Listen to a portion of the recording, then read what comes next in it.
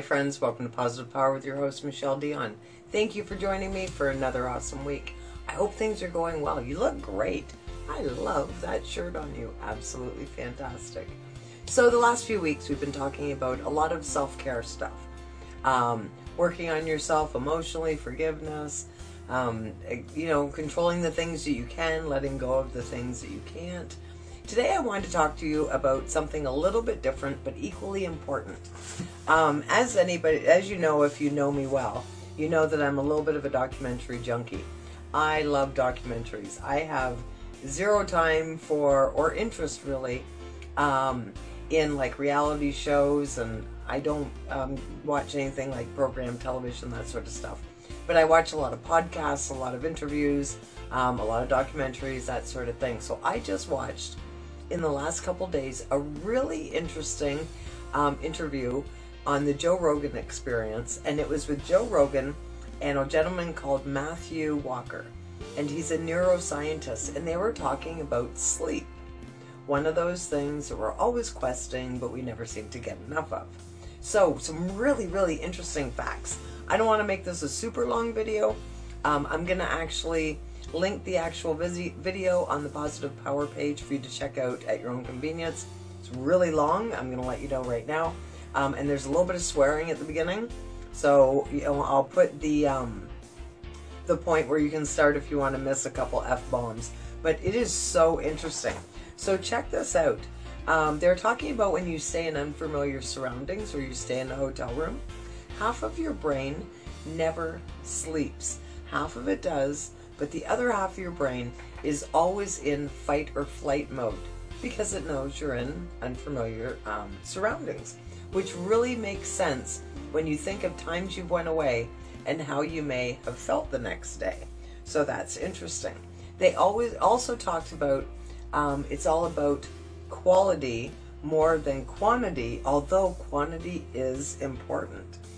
They talked about booze and pot, which is sort of interesting, because here in Canada, pot will be legal, maybe by the time you're watching this, or within a couple days of when you're watching this.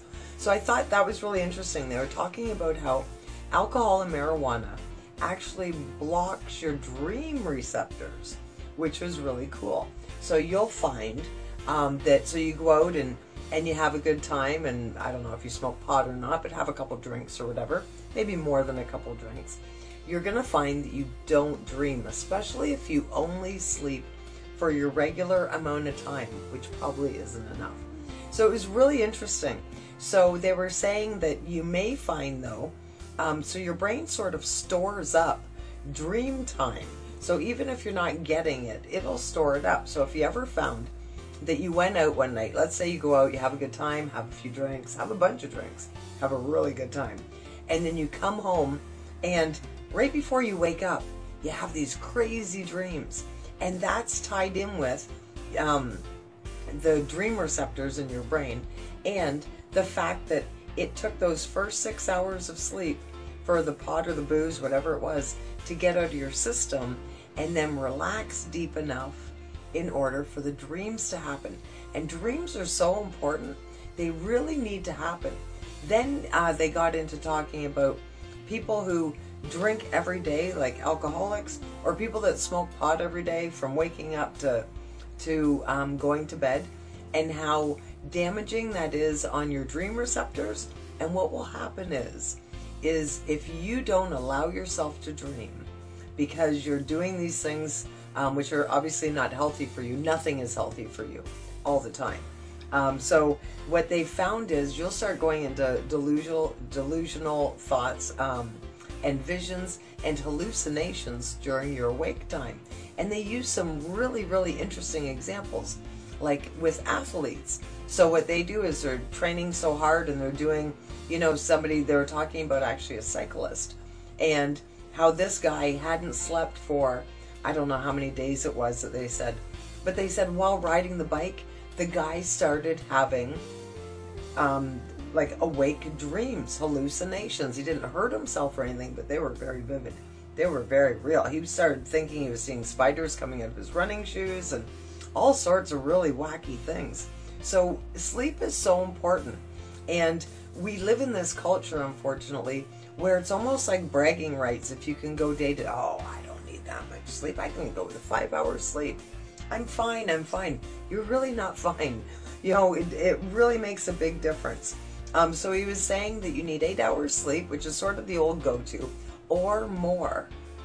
Did you know back, I don't know, 100 years ago, the average person got 9 hours sleep? And what's interesting is they broke it up. So they didn't do, nobody did like a whole sleeping at one time. They would either do afternoon naps, I'm all for the afternoon naps, and then maybe 7 hours at night, or they do 9 hours at night. But you know what they do at midnight? They get up for an hour or so. They get up and they'd eat. They get up and they'd pray. They get up and maybe socialize. They get up, maybe make love. But that's what they would do. So they'd sleep for 4 or 5 hours, then they get up for an hour, tend to their business, whatever that is, and then they go to sleep again for a few hours. So really interesting how we've changed. And they talk about the school system, how they've done statistics on kids who don't get up ridiculously early to go to school. So they did a comparative study on performance of children who had to be at school at 8 versus children who had to be at school at 9, and they did so much better. It's just so interesting, and it's the things that we take for granted and the things that we try to maximize our time because we're so busy. We're like, oh, if I can just get up a little earlier, stay up a little later. It serves no purpose for us. It's actually hurting us. You know, we know that there's different things that we can, like we can heal our own body. We need to sleep for that. One of the things that I thought was interesting, an interesting stat, men that get 5 to 6 hours of sleep will age a decade, like their body will age a decade in advance, simply because it totally messes with your testosterone. Did I say that right? I think I did. So these are things that are very, very, very important. So then I came across another site because I was right into this, and that one I'm going to share on the Positive Power page as well. So here's just some interesting facts for you. 45 to 54-year-olds get the least amount of sleep. 31% of people sleep less than 6 hours a night. I totally can't do that. Maybe I can, but then I'm napping. I have no problem taking naps at all. Sleep deprivation is linked to obesity. 75% of people with depression also suffer from lack of sleep. 20% of car accidents are tied to sleepy drivers. And, this will be no surprise, 97% of teenagers don't get enough sleep. Now, you know, when I think about it, prior to technology, when I was a teenager, I loved my sleep. And my parents were really cool. They let us sleep in on the weekends so we could have a ridiculous amount of sleep if we needed it. But today, what do people do? They jump up and they check their phone, don't they? We're tied in with technology, which is not good for you either. And that's another video that we did a few weeks ago. So there you go, friends. Think about that. Think about how you're treating yourself and make sure you schedule enough time for sleep. Actually, I think I can go have a nap right now. So thanks for joining me. We'll regroup next week. Don't forget how absolutely awesome you are. And whatever it is you're trying to achieve in your life, just know it's achievable. Well, not if it's a unicorn, okay? We can't get you a unicorn. But there's other things you can do. If you feel passionate about something, if you feel that your heart is tugging you in a certain direction, go.